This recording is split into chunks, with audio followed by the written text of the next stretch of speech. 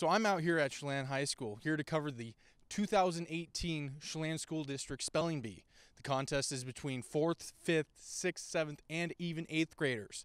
The kids that are involved have all been practicing and trying to get their way, and then it has been narrowed down to 10 finalists that will now be competing in the event. The word is grandiose. Grandiose. G-R-A-N-D-I-O-S-E. Grandiose. That is correct.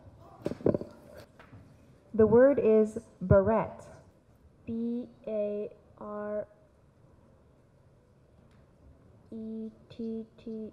Barrette. I'm sorry, that is incorrect.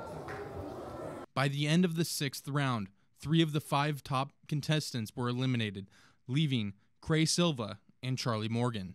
Here is their championship head-to-head. The word is propaganda. Propaganda. P-R-O-P-O-G-A-N-D-A.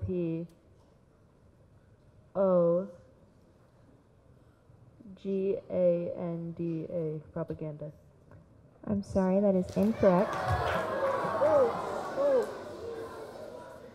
The word is conundrum. Conundrum. C-O-N-U-N-D-R-U-M. Conundrum. That is correct.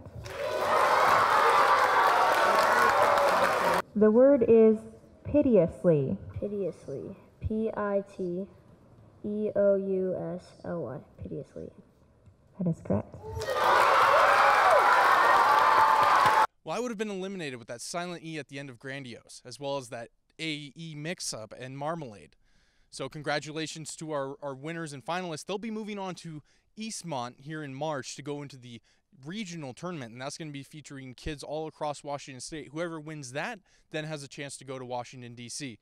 Here in Chelan at the Chelan High School, I'm Jay Seebeck with NCW Life News.